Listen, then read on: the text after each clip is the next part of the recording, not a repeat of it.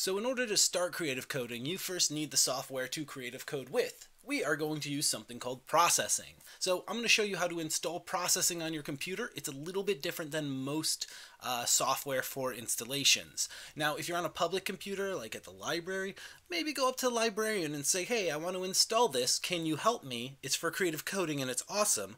Or they might already have processing on the system, which means go ahead and skip to the next one.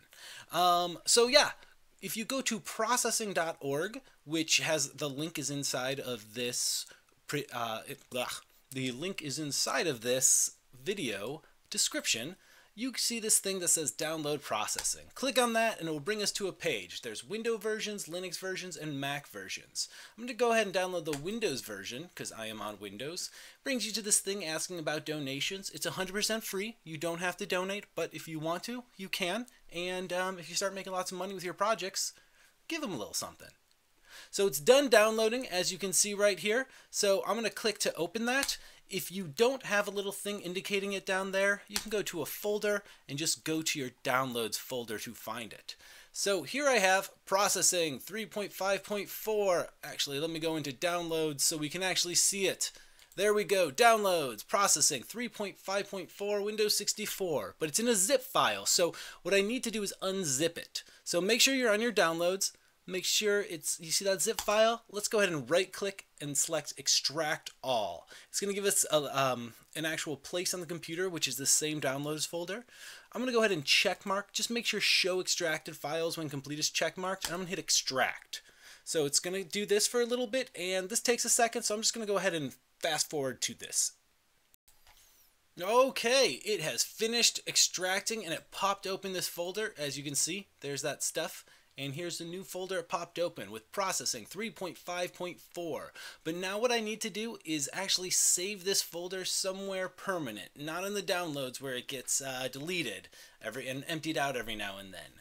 So I'm going to go ahead to, let's say, my C drive, operating system C.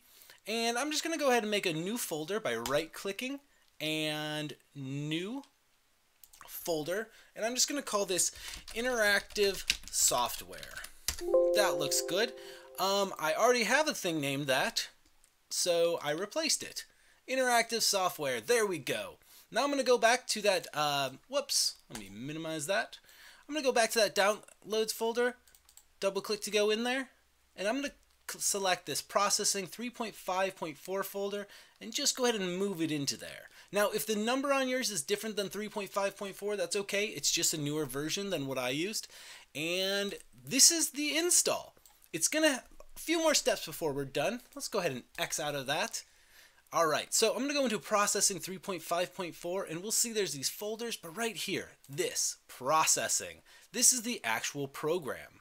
Now, I want to have a link to this on my desktop, so I can double click this to open it. So I'm going to go ahead to this processing where we get that little P3 symbol. I will right click on it and I will go down to create shortcut. Boom. So it created this shortcut and processing shortcut, and I can just click and drag that shortcut onto my desktop, and there we go. We have the processing shortcut on the desktop. I have an interactive software folder. So I'm going to close this out and I can just double click on my processing shortcut and we might get this weird looking Windows is protecting your PC. Processing is a safe software. It's very safe and it's very good. It says don't run here, but you can click this more info right here and hit run anyway. And processing will start to run. You'll probably get one more pop-up that says allow this to run on different networks. I'm not getting it because I've installed this before, but you can just allow it on all networks.